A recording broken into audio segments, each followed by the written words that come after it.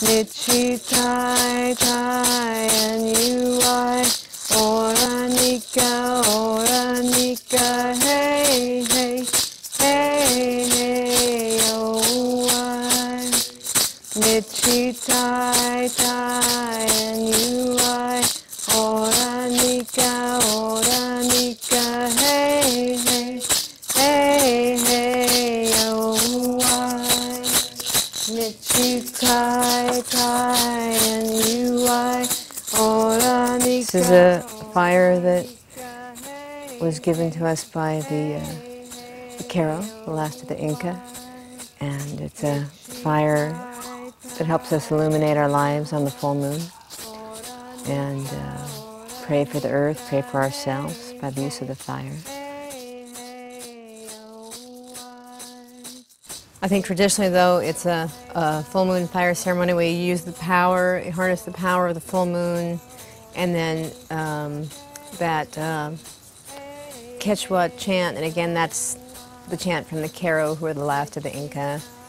And it's a chant that's basically saying to the waters of our birth, and the waters of our death, we welcome you, we honor you, we connect with you. You know, we connect with life, too, because water is life, we're made of water. And yeah, so that fire ceremony is a way of combusting that which we do not need and combusting in what we do want. So fire really waters the seeds in the tradition like water would.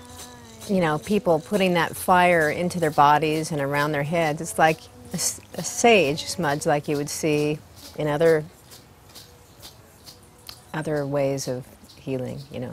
It's a time of putting your prayers into the prayer stick. We blew our prayers into the stick and we put it in the fire.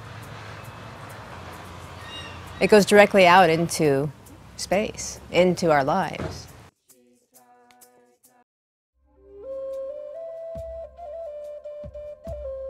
The whole process with any rite is we would open the 4 directions, which is one form of sacred space, and then open personal sacred space, which we would call the Viracocha. That's when you'll see me reach up into my 8th chakra and open it, part it like a peacock spreads its wings.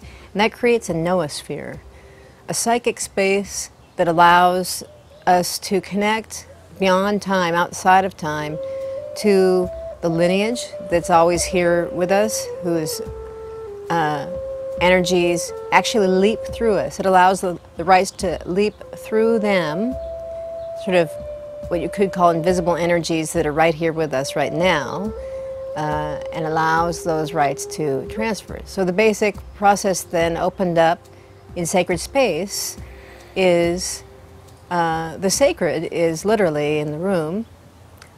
Once that's done, you'll see me attuning to the energy, which is either the hand is up in the air, you see me breathing for a moment, and the breathing allows the energetic to come through. And I always say to my students, allow the breath to breathe you.